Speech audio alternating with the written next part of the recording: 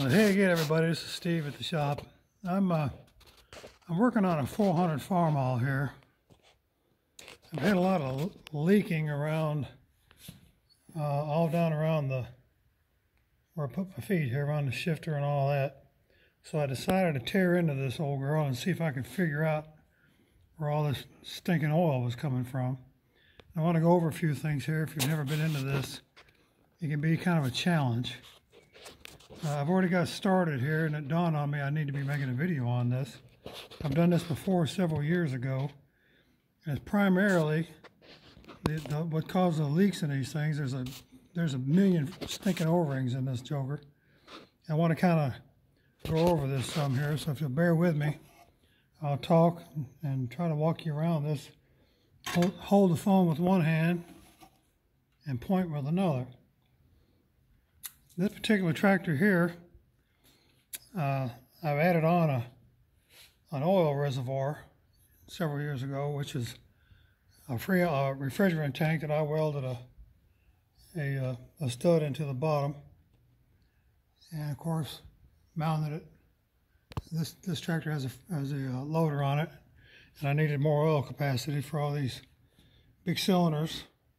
So, necessity being the mother of invention, I came up with this get-up. The actual vent, if I can get something to point this out, this is supposed to be a vent right here. You would normally have a pipe with a cap on it. I did away with that and just put a plug in it because the system will vent right there. It vents all the way back through this tank. Okay, you've got, on this particular tractor, it has a bank of three valves. I've got this taken off. These three levers here are taken off. One controls the tilt on the bucket, one controls the loader, and then the other one controls the fast hitch. Okay, I've got one of the valve. That's an actual valve right there. I've got it out, and to get that out, I had to remove the handles, which came off the back here. You have to take the bolts out of the steel permanent, whatever you want to call them, hydraulic lines there, which you'll see there's two O-rings that go here, and you'll see in a minute there's O-rings for here, here, and here, and corresponding on the back there's another set of O-rings, and on the back of this valve, it's hard to see, there's another set of O-rings as well. All these O-rings, over time, they get compressed to the point they won't seal. This particular tractor, I also found, I've already wiped it off, but the oil pressure line was leaking quite a bit. So that was probably half of my oil leak. So if you walk over here with me, bear with me here, we'll walk over here and see one of these valves I'm talking about here. Now there's the O-rings out of one valve.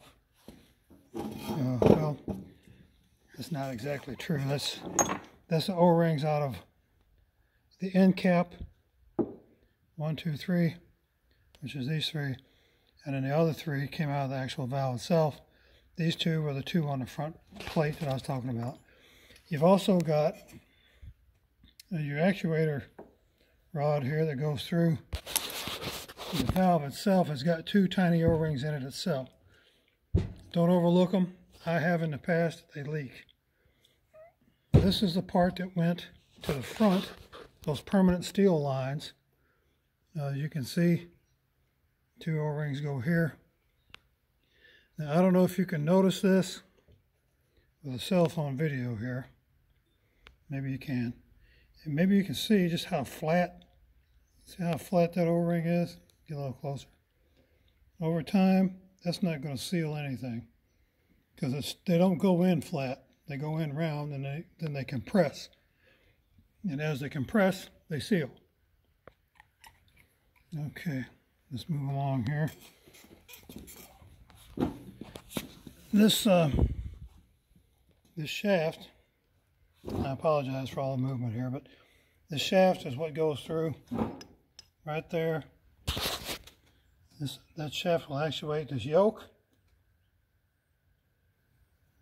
This yoke actuates the plunger. The plunger should lock in the up position, and then when it maxes out, it's supposed to kick itself back into neutral, same way and down. You lock it down, it reaches the end, it's supposed to bump it back out into neutral. If it doesn't do that, you got an internal problem in the valve. I haven't run into that problem yet. Maybe someday I will, but I haven't had to face that yet, so I can't give you any guidance on that. But these valves here, if you've ever noticed on the top of these, you've got this little get up here. If you ever wonder, there's an S and a D in the casting. So that's for double action, single action. You can actually take a wrench on that piece right there and flip that valve so it'll be for single acting cylinders or double acting cylinders, whatever your need is. If you take this apart for whatever reason, you notice you got two flat spots on the end of that shaft. They will go accordingly. It will line up into that. That moves your plunger back and forth. It gives you single action or double action.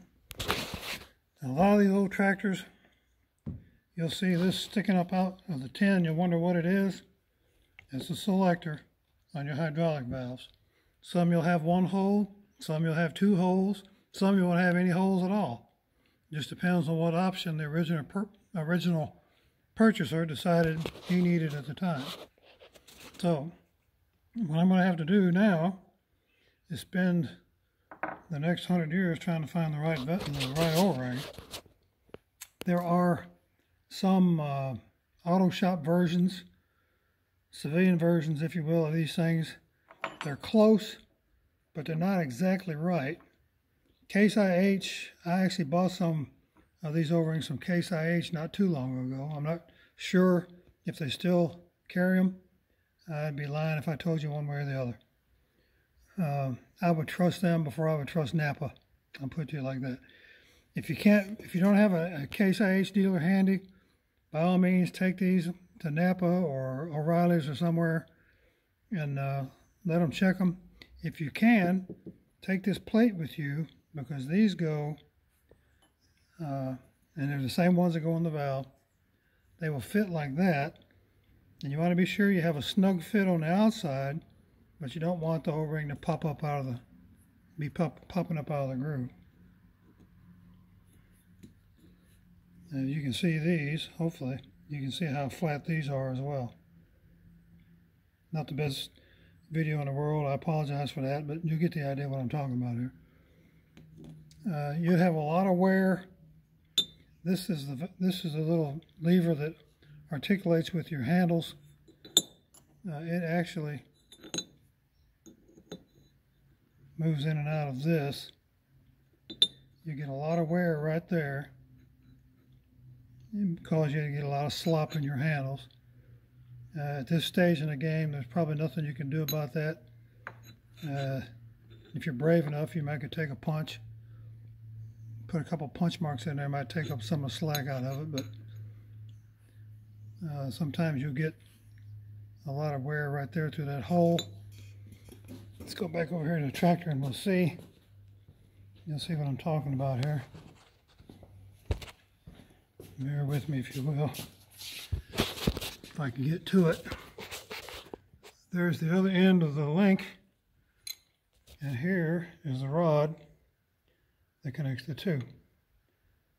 This thing will focus here. These aren't worn too bad, actually. I won't have to do anything to these, just stick them right back in. When you take this apart, this side, they're 11/6. This is a 5/8. It's 1 mile long bolt there.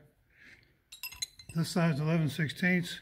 It's just two nuts holds it in. These stay in the tower there. Okay, just a quick overview. It is kind of I don't want to use the word hard job. It's not necessarily hard. It is kind of intense. If you're in a hurry, don't start it. Do it somewhere or sometime when you've got the time, because this job does not go fast. Oh, one more thing. Probably the most critical I should have started with. Take this off the battery. Take your hot wire off the battery, because you're going to be pulling all this stuff loose. You're going to be in there screwing around with wrenches and probably screwdrivers and wedding bands and watches and all that stuff. Take all that off. You don't want to short anything out and mess up your day even further. So, your public service announcements for the day. All right, guys, have a good one. Thanks.